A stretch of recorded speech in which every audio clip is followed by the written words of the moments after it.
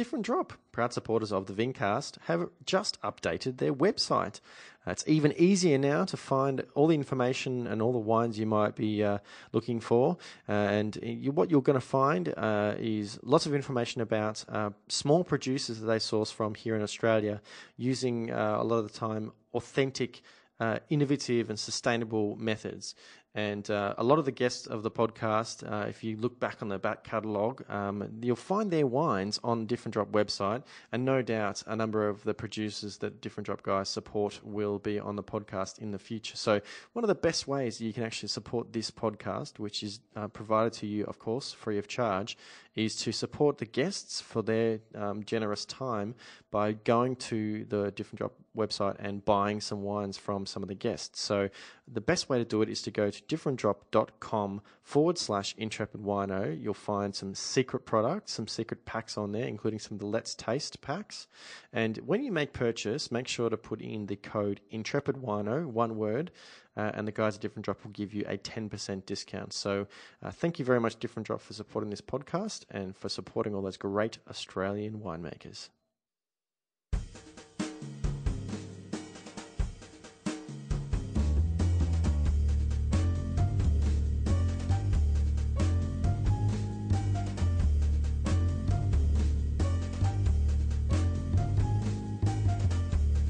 On this episode of the Vincast, I chat with Dan Buckle, currently the winemaker at Domaine Chandon Australia, but someone who's had extensive winemaking experience here in Australia and also makes some of his own wines under the Circe brand.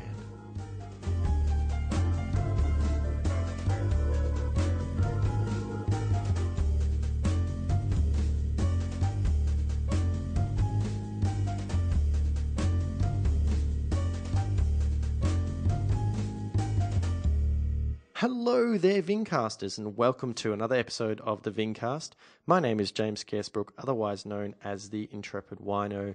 And again, apologies for not having a fresh, brand new episode for you last week. I hope you enjoyed that kind of back vintage episode that I did with James Dawson almost 2 years ago now on tasting Grunewaldliner. But hopefully it gave you an idea where I got the idea for the Let's Taste YouTube videos, particularly the ones that I do live. And if you've seen them, you would have known that my first guest on the Let's Taste Live videos was James, in fact, and we were looking at Australian Grenache wines, and hopefully he'll be on one in the future.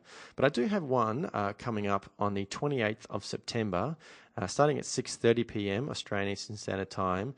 I'm going to be sitting down with a sommelier friend, and we're going to be looking at 6 Australian Riesling wines. All of them are from different regions around Australia, so it's going to be really interesting to sort of see how different winemakers express Riesling from different parts of the country. So I definitely suggest going onto the YouTube channel Intrepid Wino and setting yourself a reminder for that tasting, because I'd love to have you subscribe and be on live, and you can ask questions and make comments as well. But even better, why not go to differentdrop.com/intrepidwino, and next week buy yourself the Let's Taste Riesling pack, and you can actually taste along with myself and the guest. And you can participate and interact with us as we're tasting. So hopefully you join us, and hopefully you will actually enjoy some of the previous episodes of Let's Taste that I've put onto the YouTube channel. So my guest for this week is someone who kind of I was aware of way back when I was working at Domaine Chandon.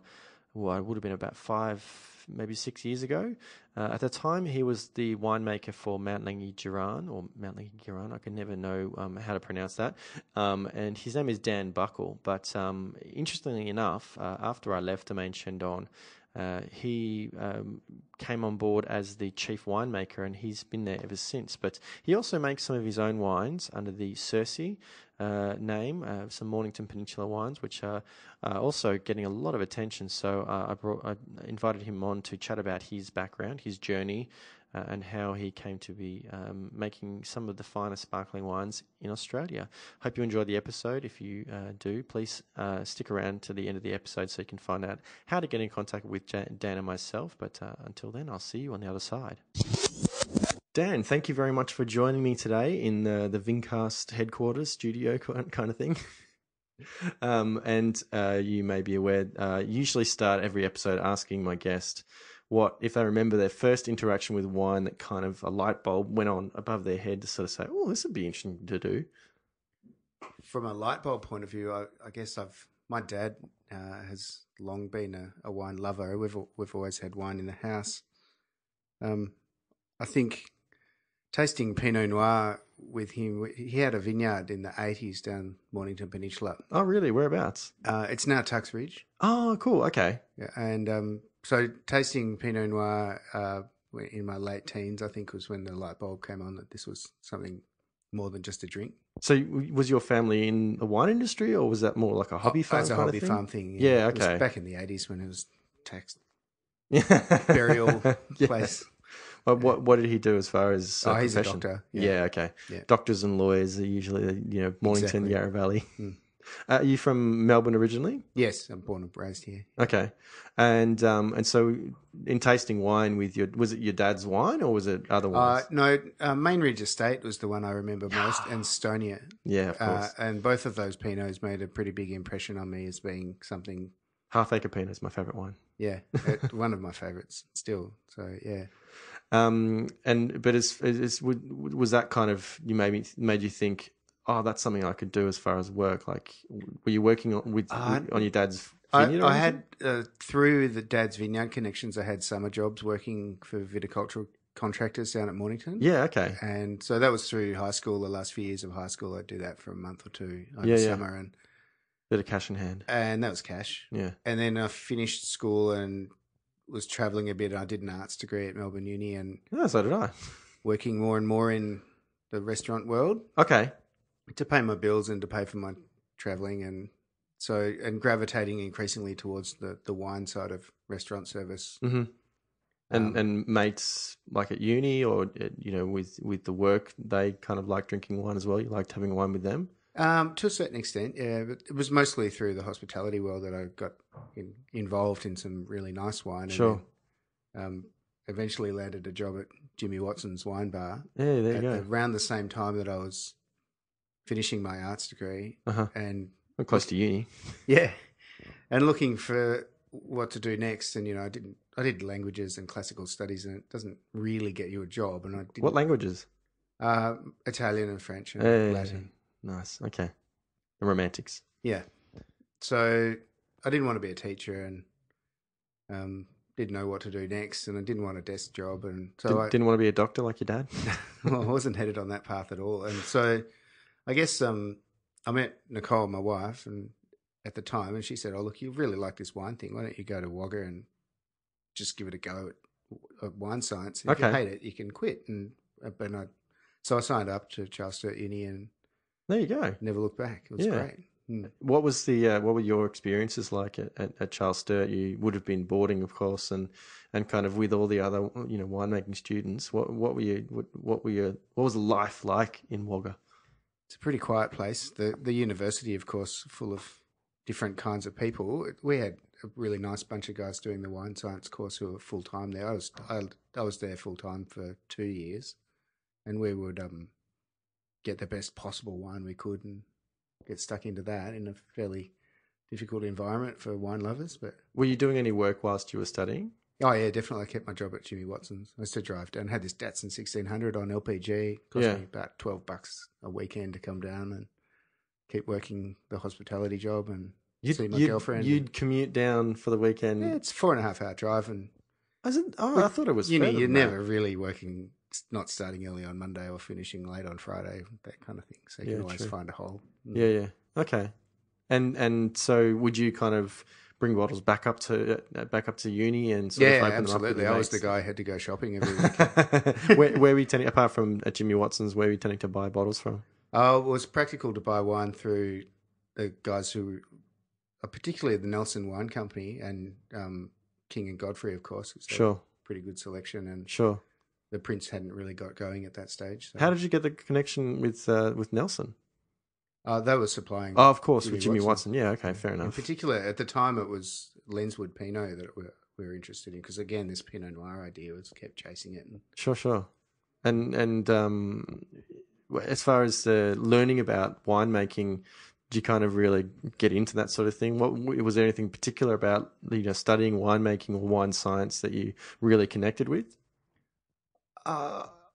Yeah, I think I see false dichotomies everywhere in the world, and I think this idea that you can have a science brain and an art brain and not both is completely incorrect. Left brain, right brain kind of thing. Yeah, I think there's a lot of nonsense in that, and I think it's really interesting and part of my work to sort of bring those two ideas together. So do you think that it's also possible to like both the Beatles and the Rolling Stones equally? I don't know about equally. Yeah, good point. But no, I think, there's a place for both, and you can switch in and out. It's the same as trying to do a Sudoku and a crossword at the same time. It's quite difficult. But Yeah. if you can zoom into one idea and then back out again. Sure. And as far as experience out was it just winemaking, or were you doing some viticultural studies There's as well? a bit of viticulture as a part of that, but it's not the mainstream. So I do plant physiology and a few units of viticulture, so you can talk the talk. Okay. But mostly about wine science. Sure. And where was your first kind of experience as far as in the winery, in the cellar? Well, in first year, landed a job for vintage at Stoniers because we had friends there. Yeah. Okay. Todd Dexter was a friend of who I'd known, and I'd worked for them briefly over summer holidays. And Of course. my sister taught Todd's daughters to ride horses, and so it's a small world. I had a month of working for Todd and just plunging Pinot and cleaning the press, and that was really cool fun. Yeah, right. Dog's body type stuff. Yeah. And out of interest, was your dad was having wine made on his vineyard? Who was doing that? Was he doing it? A guy called Hank at LG Park. Oh, right, okay. And after a while, Dad sold the place because it became evident that there was way too much work involved in a vineyard and no one was ever going to make any money. And he made some okay wine, and he sold some Cabernet Merlot to someone in France. He thought that was a pretty good achievement. So Cabernet Merlot and Tux Ridge site. Yeah. Wow, that would have been interesting. Yeah. Well, Dad planted Cabernet Merlot because that was the 80s and that's what people were doing. That's what Gary Crittenden told him to do. And Sure.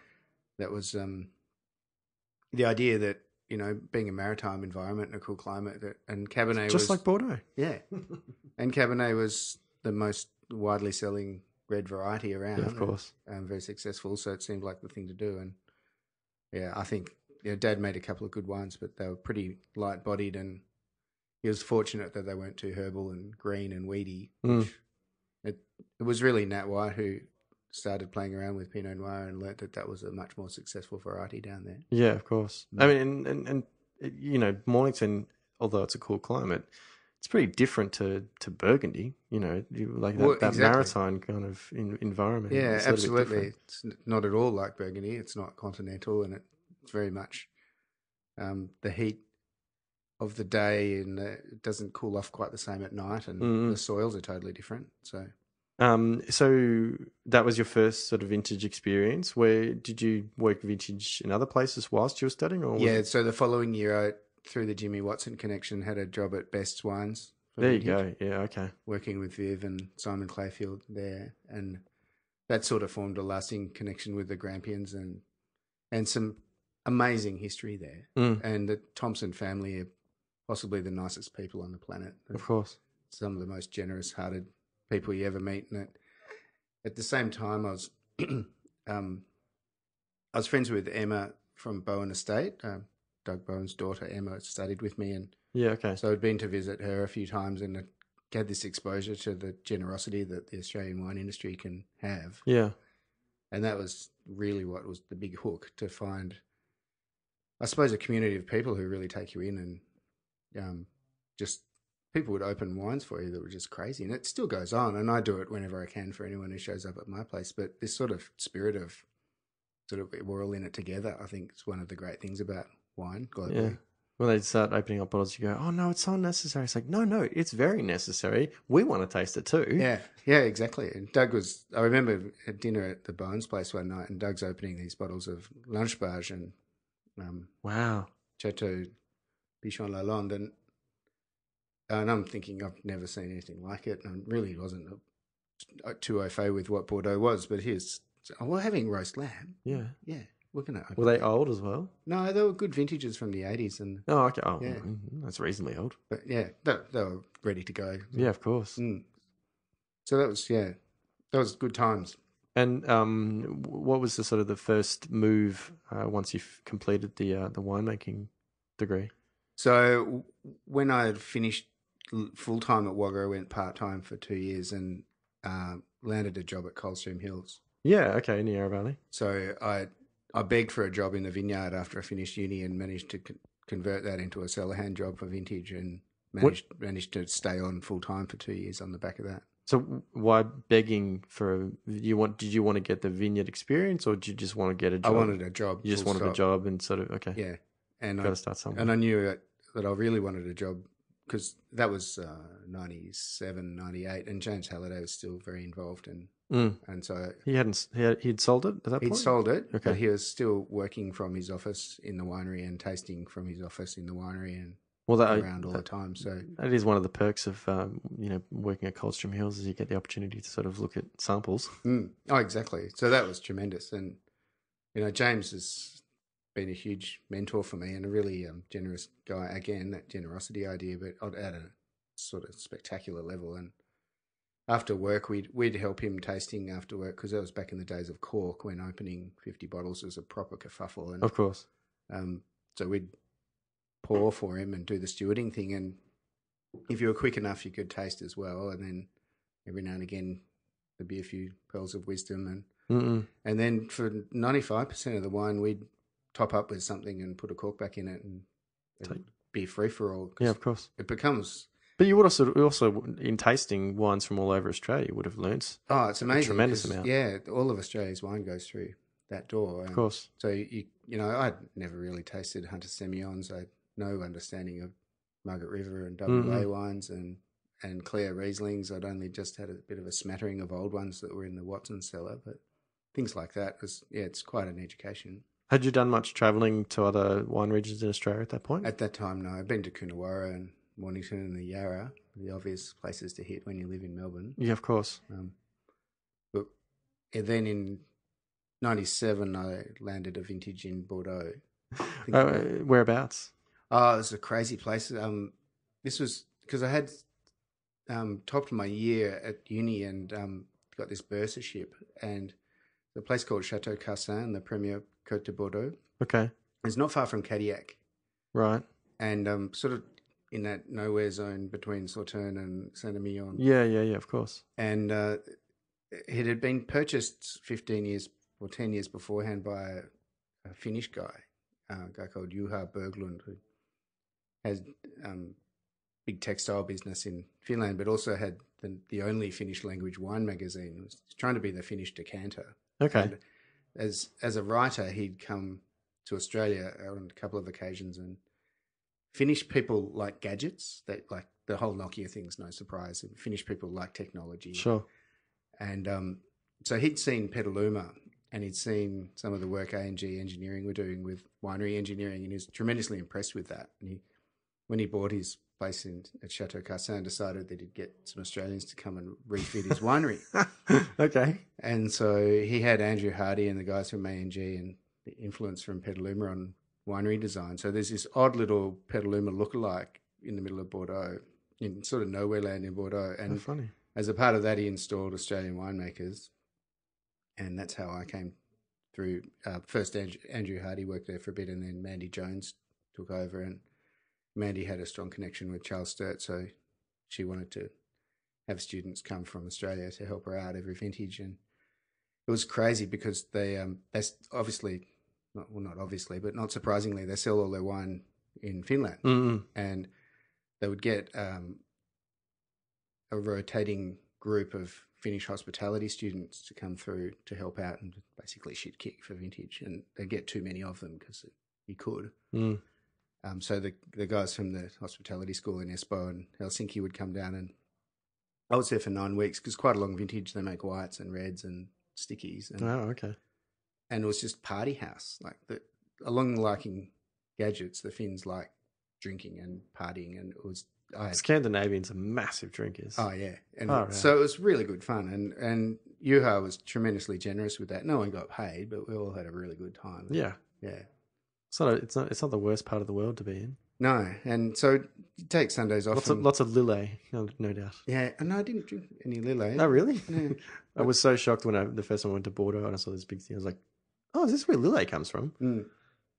But we'd get some visits. I went to visit Chateau Margaux and Chateau Palmer, and we went to Saint-Emilion whenever he could, which is, you've probably been there. It's such a pretty little place. Oh, it's one of the most beautiful wine villages in France for me. Go and have lunch there, and you went to visit a few estates at Chateau La Tour Blanche and places like that in Sauternes. So it's a good exposure to Bordeaux. Sure. Fairly broad. Sure. Mm. And so, as far as that was before or after Coldstream Hills? Oh, that was during Coldstream Hills. During Coldstream, okay. Yeah, and then at that time, Yering Station was under construction. Right. And Tom Carson had been working at Coldstream, was still very friendly with the team at Coldstream. So I got to know Tom at that time, and visiting him and watching Yering being constructed, and sort of put my hand up for a job if there was one going. And so that's where I landed my first winemaker job, working with Tom. Sure. From the end of 98. So made the jump across the valley then. Mm-hmm. And that sort of got me hooked into the Rathbone family's world. Yeah, of course. At a time when they were expanding quite a lot. And yeah. So that 5 years, during that time, I had a really good opportunity to go to Champagne, and because of the Yarrabank wines. Deveau. So I went and worked with the Deveau guys at Union Auboise. Yeah, of course. I did nearly 3 months there in 99. Yeah. So that was a pretty good adventure, and learnt quite a lot about Champagne at the time, and got a chance to work on my French there quite seriously, because I was living with the managing director's family and living in their house with their kids. And how strong was your French before that? It was good, and it was good enough to get by. And what Marie Gillet said to me, one of the first nights I was there, she says, "Look, your French is about 80%, and you're getting by, and people are understanding you, and you can probably understand them, but no one's correcting you anymore because they can understand you, but you sound pretty funny, and I'm going to correct you. So sorry about that." And that's good. That's helpful. It was great. It was really tough. We don't say it like this. We say it like that, sort of all through dinner. But in the end, You remember though? Yeah. In the end, I could watch TV and almost keep up with the news and read books and stuff. So, but it was using the language studies from. So it turns out the arts degree was worth something. Which, if you've got one, you'll hear people put shit on it. But I think the arts degree was possibly the hardest of all my studies in terms of intellectual challenge. Yeah, science is a bit more cut and dry. It's right and wrong, basically. Yeah. With arts, it's like, oh, okay, it's not wrong, but tell me why you think it's right. Yeah. So what were what did you sort of most take out of that sort of Champagne experience, the method traditionnel kind of, that kind of thing? So was the idea that you would come back with so much more experience to kind of feed into the Yering Station and the Yarrabank kind of thing? So I got pretty friendly with the team there and the guys who would come out to help with blending and help with tirage, and got some exposure with that. And because I could speak French, I was the guy at Yering who used to do that while I was there. Mm-hmm. And just the level of detail in tasting, and then challenge that it is to taste what are basically unripe grapes and really green, mean young wines. Just looking at acidity. Yeah. And I think working like as I do now at Chandon, there's a sort of pattern recognition you need to know that this really tight, mean, acidic, fresh, young, just fermented wine will, in 3, 4, 5 years, come out the other end in a certain way. And how the different base wines, will combine together and that kind of thing. It's very hard to catalogue that. It's quite hard to write it down. Of course. So I think you just need some exposure to it, and then the confidence that it's going to turn out okay.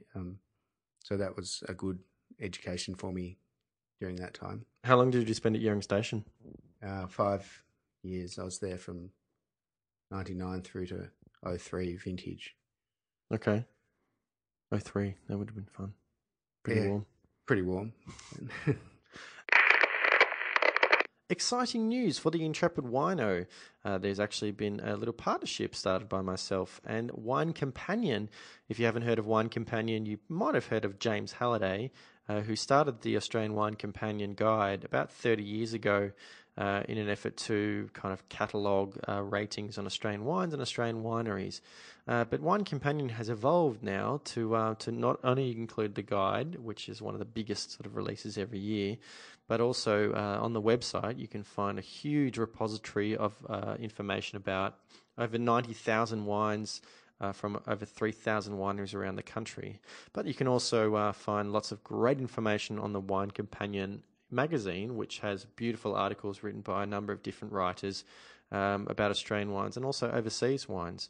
Now, as a special bonus to the Vincast subscribers, you can actually get a 30% discount on any subscription package with Wine Companion on the winecompanion.com.au website. But you have to use the special code Intrepid30 at checkout. So make sure that you let the guys know that you heard about this deal via the Vincast. And thank you, the Wine Companion, for your support of this podcast. And did you stay within the Rathbone? Yeah, so at that stage of 2002, the Rathbone family purchased Mount Langi Ghiran From Trevor. From Trevor, and they kept Trevor on, but they wanted to put someone in to learn from Trevor, and so they offered the job to me. And at first I said no. I had this really cool apartment in Carlton and had this really quite good job at Yering Station, and life was going well. And Doug Rathbone rang me up and gave me I think you really should have a think about this opportunity discussion. Yeah. So I remember I drove out to Langi with Tom, and I don't know if you've been there, but when you drive in the gate at Mount Langi, you drive up you turn off the highway and it's about 7 or 8 Ks up this road. I was really surprised that when I went there, I was like, well, it's a pretty far off the main road. Or its best is like, it's on the road. Yeah. And Seppelt, it's on the road. So it's quite a turn off the road, but you drive up this sort of classic Australian tree-lined road and then turn the corner and the mountain opens up and there's a vineyard there. And it's really spectacular. The place has a really strong presence, and just driving up the driveway and with the old vines on the left, I was thinking, this could be a pretty interesting opportunity. Sure. And we tasted the 02 Langi Shiraz with Trevor then, and that's what sort of said, okay, I've got to go through this door. It's wide open. It's a big chance to do something cool. So in 03, did you kind of do vintage? So I finished vintage at Yering Langi? and then moved to Langi after vintage and sort of coming into winter. Mm-hmm. And did 9 vintages there. And as far as kind of taking on that kind of position, did you sort of feel that it was in part was like you're a custodian of Langi and the Langi Shiraz in particular, and then kind of putting your own imprint on it as well? Yeah, very much so. Because when did Trevor pass away? Is it? I couldn't 7, 8, 9, something like that. Might have been 9. Yeah, 8 or 9. I couldn't remember exactly. Because he had Alzheimer's, and so his involvement was diminishing. Sure.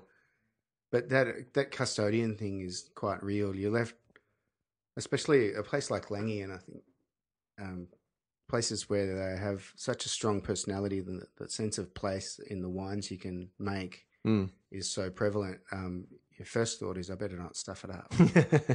And then the question sort of becomes, well, how can I get the most out of this place that has this wonderful sense of character about it? And what's next year's iteration going to give us? And then, so that custodian idea is really quite, you're not trying to make wines the way you want them. You're trying to let the vineyard express itself to its best. Yeah, of course. But as far as some of the sort of slight changes that you might have made there, as far as did they kind of change? I made big changes. Yeah, okay. We stopped using American oak immediately. Trevor had more influence than I had from South Australia. His time of making Shiraz was when the South Australian wines were huge, and so Barossa, Coonawarra, that kind of thing. So his oak ideas were coming from a different place to mine, and I was quite fixed in that. So we got rid of the American oak. It got a little bit, I suppose, anal retentive on hygiene. There'd been some Brettanomyces problems there, and I wasn't going to live with that. Yeah, I recently opened up the 98 Cabernet Merlot, Yeah. Langi, and So there sort you go. of started to see it. And I've got a bottle of 98 Langi Shiraz that I'm going to open up Yeah, quite mostly soon. good, but there's a few that aren't. Yeah, well, I think I had half a dozen of each of those, and there kind of was a little bit of variation from bottle to bottle. So we weren't going to have any of that anymore. Right. We moved to screw caps pretty swiftly in 04. I have a bottle of that too. So that was a good thing. And then from about 05, I started using my ideas with Pinot Noir in dabbling with Shiraz with whole bunches. And 2006, I had a very significant trip to Japan where I met a bunch of guys there, in particular this one chef sommelier who gave me a bit of a talking to about making wines that were too big. Right. And his point was, and he made it very, very well in a Japanese way, that, you know, it doesn't have to be big to be beautiful, and that things can be small and exquisitely detailed and perfectly made, and that it can be expressive without being massive. Yeah. And so that sort of resonated with me, and I took that idea back. And from the 07 vintage forward, we stopped. And this had been on the back of several trips to the UK where consumers and trade were forever complaining about wines being over 14.5% alcohol. And that's sort of fair enough. And, you know, I remember one hilarious time I was standing behind a trade table and this guy comes up and says, 14.5, I can't drink a whole bottle of that. I thought, well, why are you drinking a whole bottle of wine? That's not the idea. You don't drink a whole bottle of whiskey and complain about its alcohol. Yeah, the idea is you share it. Yeah. So that, but I suppose looking to make something a bit more medium bodied, and now that idea is still there. Sort of, I guess, if you're sharing a bottle of wine with your mates, it's a much nicer experience to finish it and feel a little sense of disappointment that it's gone, rather than finish it and be going, yeah, we did it. We got there. So wine should be delicious and moreish, and I think it's about the journey, not the destination. Yeah, it's a cliche, but well, I remember that. Like, I think it was the first time, or the only time I've actually been to Langi was driving across to Adelaide for my studies when I was doing the Masters of Wine Business, going out for residential school. And that would have been in 2008. And I think at that point, the 06 was the Langi Shiraz that was on release. And I was, quite blown away. You know, I suppose I'd seen at that point more kind of Heathcote Shiraz. And I didn't kind of understand how different Grampians Shiraz could be. I kind of didn't think of the Grampians as like, I thought it was more, Pinot Noir, and I don't know. For some reason, I just thought of it. Grampians, higher elevation, cool climate. I still knew so little about Shiraz. I don't think I knew about the Northern Rhone, for example, at that point. Oh, at least you got that elevation and coolness idea, because many people sort of smudge Grampians, Pyrenees, Bendigo into one sort of general central Victoria idea. Yeah. And possibly that, that might have been a reflection of how Shiraz used to be made in that area, even though it was coming from a cooler climate. It was still pretty massive. You could still get ripeness, but then with a lot of oak and that kind of thing, they probably looked a lot more massive, and so it was probably a good thing to kind of bring it back a little bit and have the opportunity to be able to express Shiraz in that sort of more lighter and lithe way, whilst still being expressive. Yeah, I mean, it's a cool climate in the sense that the heat summation at Mount Langi looks like Launceston. Wow, okay. And it's 350 metres elevation. So, and it faces east, so it doesn't get that hot baking afternoon. So in that sense, but in every other sense, the summers are relatively hot, and you can have really fiercely hot days in February, March, and with relatively low rainfall, you can let the grapes hang for quite a long time. So it would get pretty cold at night. It gets pretty cold at night, and it's possible to make quite vegetal wines if you get the harvest timing wrong, so that if you don't get to a certain level of ripeness, they come up with a sort of what I call a parsnip, kind of parsley, celery kind of flavour. And that's quite unpleasant. At a very low level, that can be interestingly savoury, and with time it does. And you see this in Northern Rhone wines that are overcropped, particularly from Crozes Hermitage. So you're concerned about greenness, and then overshoot is the problem, and then you end up with something that's a bit porty and overdone. Mm. And where do you want to find that sweet middle ground, I suppose? And, Sure. So how did you find, did people kind of see this different expression of Langi, and, you know, did they kind of, what was the feedback like? It was a pretty good ride. I had some excellent feedback. People were concerned at first. Doug Rathbone gave me a pretty stern "don't fuck it up" talk. Yeah. But the 04 release went really well. We had some excellent accolades. The 05 release had a string of trophies. It was a real career highlight for me. We had a heap of trophies for the 05 Langi Shiraz. Was there a Jimmy Watson in there at some point? No, okay. We went close with the 09. Yeah. And so we had all the right sort of supporting pieces, I suppose, that helped the trade and consumers understand that things were okay. Yeah. And Trevor was there for the first few years supporting us as well. So the sense of transition was really strong. Mm-hmm. At what point did the Circe story begin?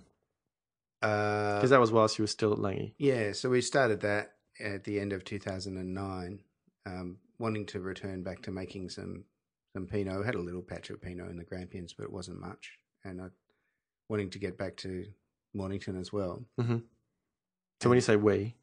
So it's a partnership with a guy, Aaron Drummond. Yes. Who's a mate of mine. Okay. We didn't know each other, but we grew up in Mornington Peninsula.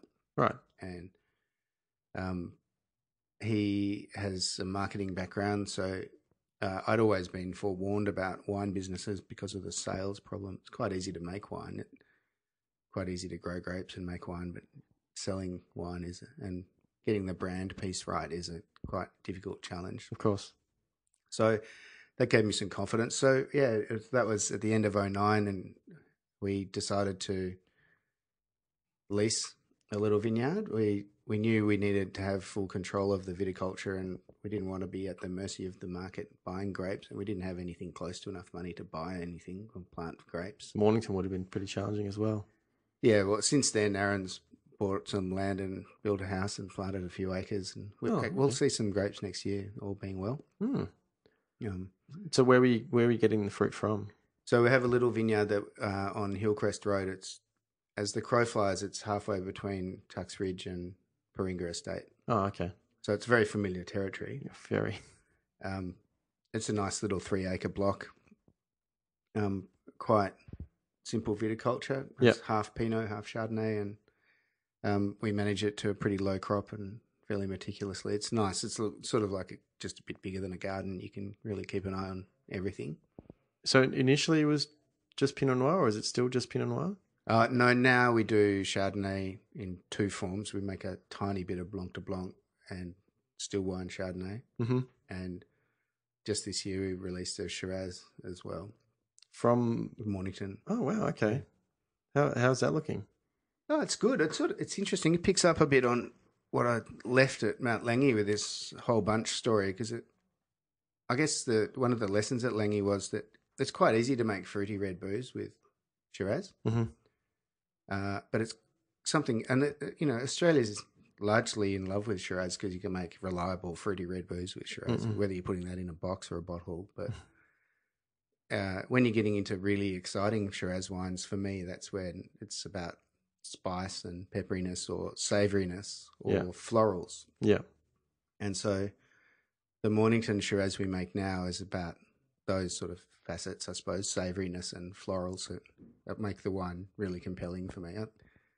You're taught to taste with respect to palate, but I think we can't overlook aroma in wine. And when you smell a wine, if you really fall into the glass and just think, oh my God, I love that. That's the sort of red wines that I try to make. Mm.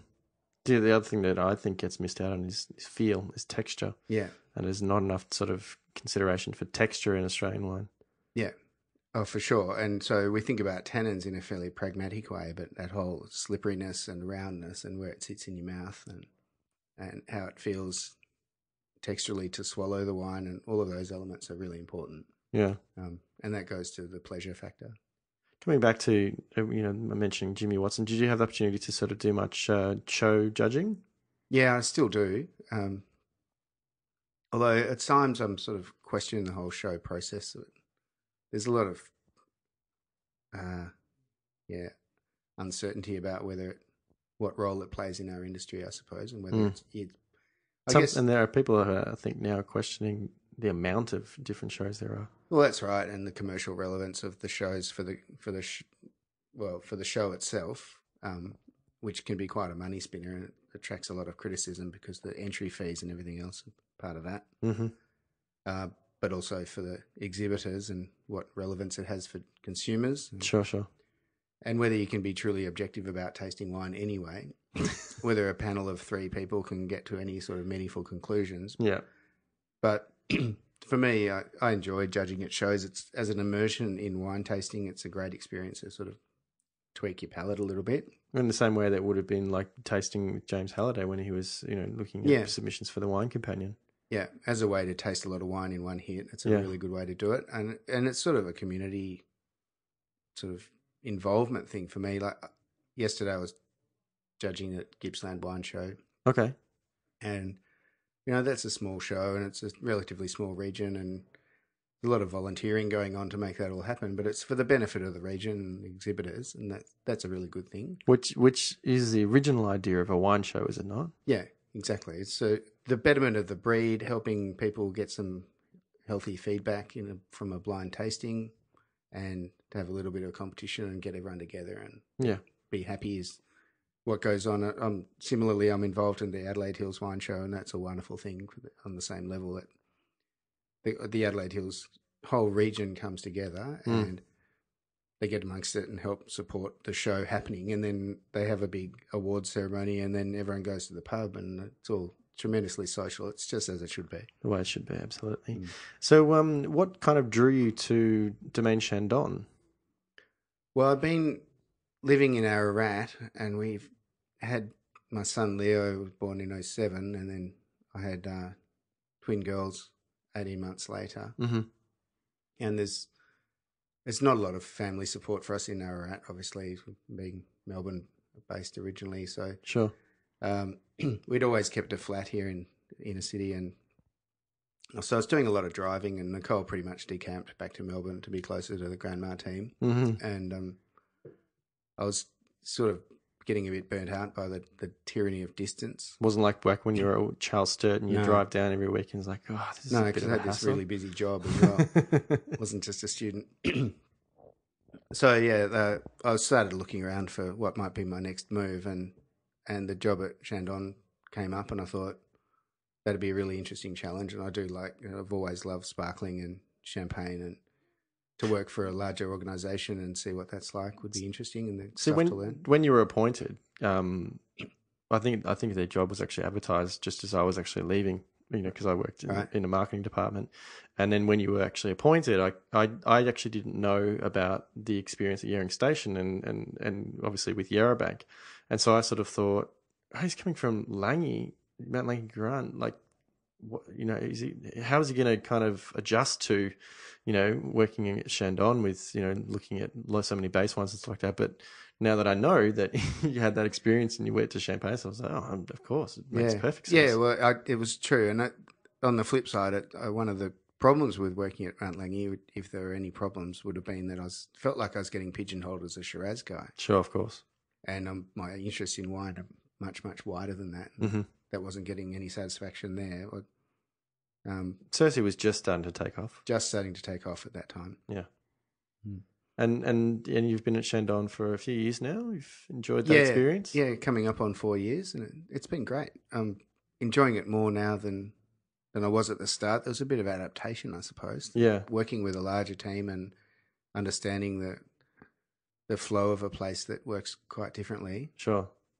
But I'm very lucky. I have a lot of freedom in my role. Yeah, and you would think, being owned by Moet Hennessy, that we would be subject to the will of the overlord from France, but it's not like that one little bit. We have a really collaborative relationship with the guys in France, but they don't tell us what to do. The wines that we make are the wines that we want to make. Sure. But, you've got plenty of support, both, out of France and also internally at the winery. Yeah, exactly. So we've got some really long-term employees at Chandon who really know the place well and where all the bodies are buried. Mm-hmm. And we've got a really strong connection with the guys at Moet. Of course. I'm particularly friendly with some of the guys in the R&D team at Moet, and they're Yeah, a great sure. resource. They've just got a wealth of knowledge and curiosity. Mm-hmm. And they're, surprisingly not very French in their style. I suppose it's generational too, but they're not opinionated.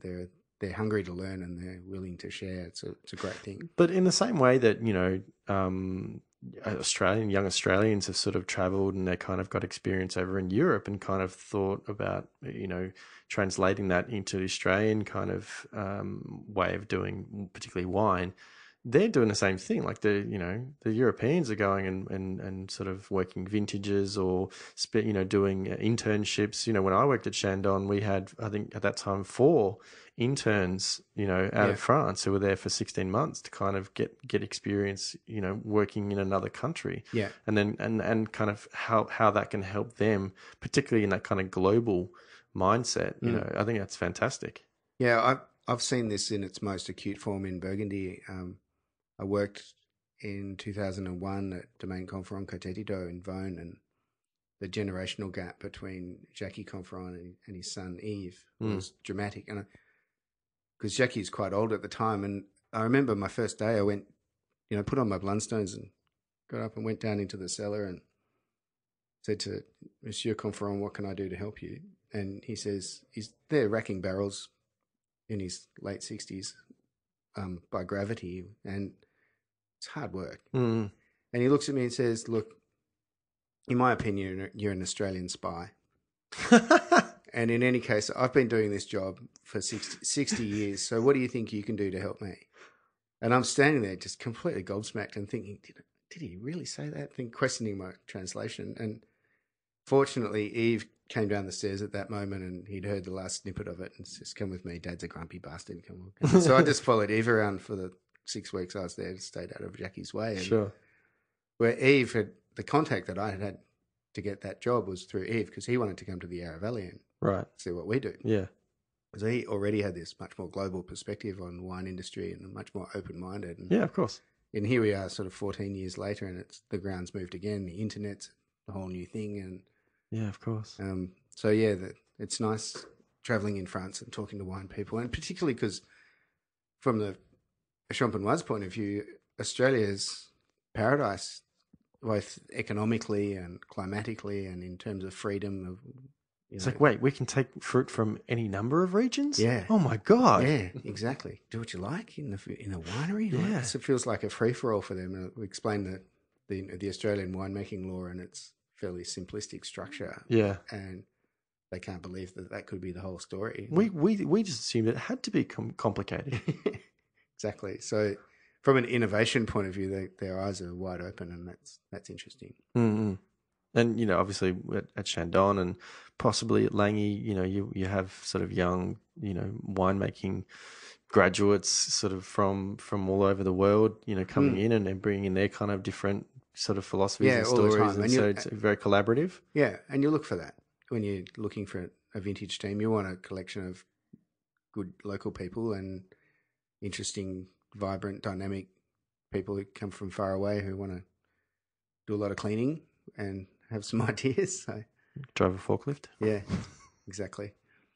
So tell me, you're returning to Champagne quite soon because you won I'm going in October. A lovely prize. Was it last year, the year before? Oh, that was in 2012. Yeah. So yeah, I had the good fortune to win the Vin de Champagne awards. Yeah. And this year it's going through the Moet Hennessy World. Right. Okay. This is the first time we've done it, but all the different Chandon wineries around the world, winemakers are getting together for a technical catch up for a few days, and including Domaine Chandon India. Yes, including the guys from India. Wow. So that'll be really good. I'm looking forward to that. I haven't met everyone in that team. So. Sure. Well, that will be fun. I remember, when I was at Chandon, and they had conferences and stuff like that. It was this really fantastic atmosphere. That real collaborative kind of sharing different kind of things. When you're all coming together. But you are, I'm sure, very very busy. So I definitely appreciate you making some time in the lead up to you going away to be on the Vincast. Thank you very much. Oh, it's my pleasure. And as far as the Circe stuff, people can. There's a website. There's a website. I think we've managed to wrangle the website so you can buy stuff on it now. Wow. We're fairly well distributed in Melbourne and Sydney now. A number of good restaurants have our wines. Great. And the website address is just circe.com.au. Circewines.com.au. CIRCE. Yeah.